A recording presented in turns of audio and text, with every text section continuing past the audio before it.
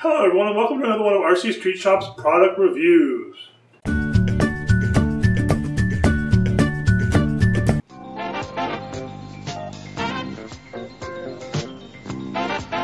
Loaded with features and excitement.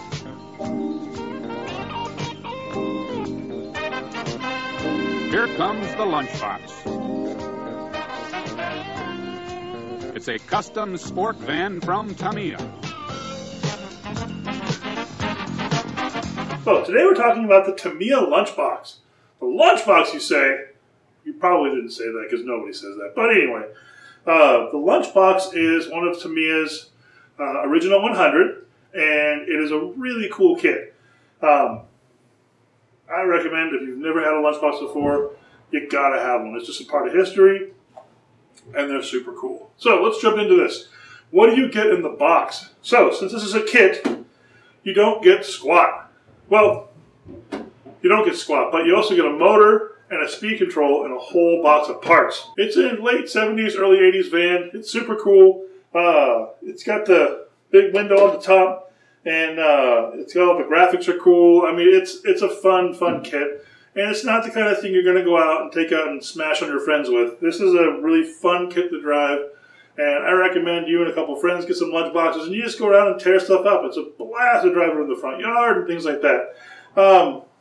The mechanics of it are pretty simple. This truck has an ABS plastic tub, and then the rear pod or the gearbox and motor are all one piece. It doesn't really make for the best suspension geometry, and this truck's pretty bouncy, but it wheelies. Man, does it wheelie. It'll wheelie at pretty much any speed. The front suspension is got control arms or A-arms in the front. There's friction shocks front and rear. This thing is the definition of bump steer. Good Lord, does this thing bump steer. But it's from the 80s, guys. The 80s was a long time ago. And I guess bump steer was cool back then. So,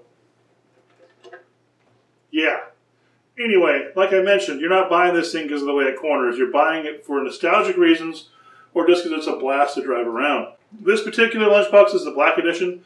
The lunchboxes have been available in a few different versions. This is the Black Edition, one of the special edition models. What that means is it comes with a black molded body. It also comes with a black molded wheels.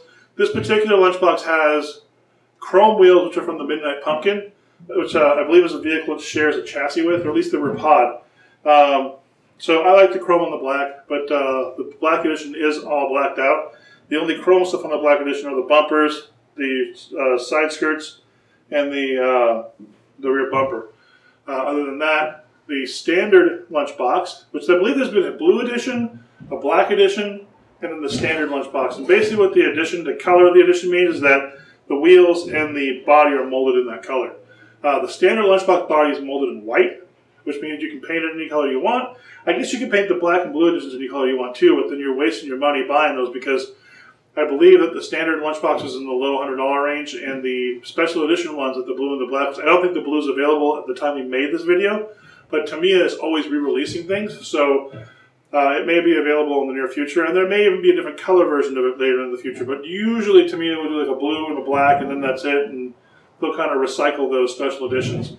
I'm getting ahead of myself here, but getting into the mechanics of this, it's got basically the pod in the rear it's a solid axle. It's the motor and everything's built into it. So all the running gear is separate from the chassis. I believe I mentioned earlier that it's an ABS tub frame. Not much of a frame. It's pretty much there to hold the old mechanical speed control and the monstrous electronics you would have had back in the 80s. The servo, we chose to do a Tactic radio and a Protec servo in this because they were inexpensive.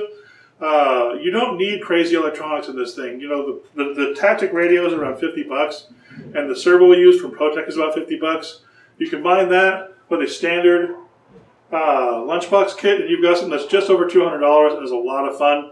I mean, if you were to buy this as your first kit, which I probably wouldn't recommend as your first car, but even if you didn't have anything and you had to buy a charger for nickel metal hydride and nickel metal hydride battery, you should be able to get out of your local hobby store or from RC Street Shop for around 250 bucks, which, you know, it's not the cheapest car out there. And as far as performance for the dollar, it's pretty low on the scale, but I don't think you're going to have much more fun than you can have with a lunchbox. The kit comes with bushings. The popular hop-up part for this is Tamiya sells a bushing kit. I believe it's 5x10 bushings all the way around. It gives you bushings for the transmission, for the wheels. Also, there's a light kit for this. It's just the standard Tamiya light kit, which is around $100. This has light buckets in it for the headlights, which is pretty cool. And also, oil shocks are an option. This has friction shocks front and rear. And it's a little bouncy. And like I mentioned before, this thing has a ton of bump steer in it. But you're not buying this thing for performance. You're buying it because it's fun to drive around. Also, there's a big nostalgia factor with this. You know, you'd be hard-pressed finding someone who hasn't had a lunchbox or didn't know someone who had a lunchbox or didn't see a lunchbox. I mean, it's one of the more iconic vehicles in RC.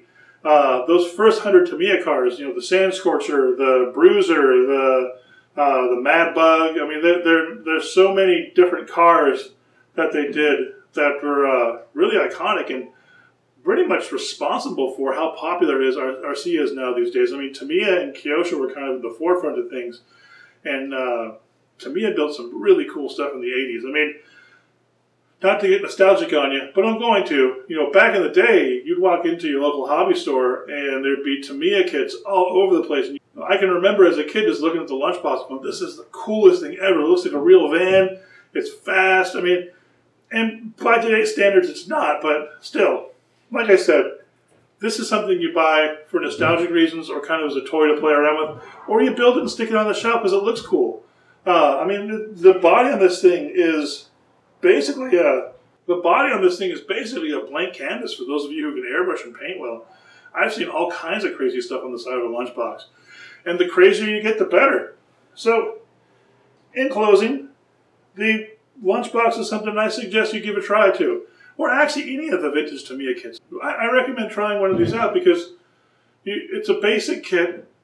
There's not a whole lot involved in it. You can build it in a couple hours and go out and have some fun. So, if you want a lunchbox, where can you go? RC Street Shop! We are at 5521 East Spring Street, Long Beach, California. We're on the corner of Spring and Bellflower.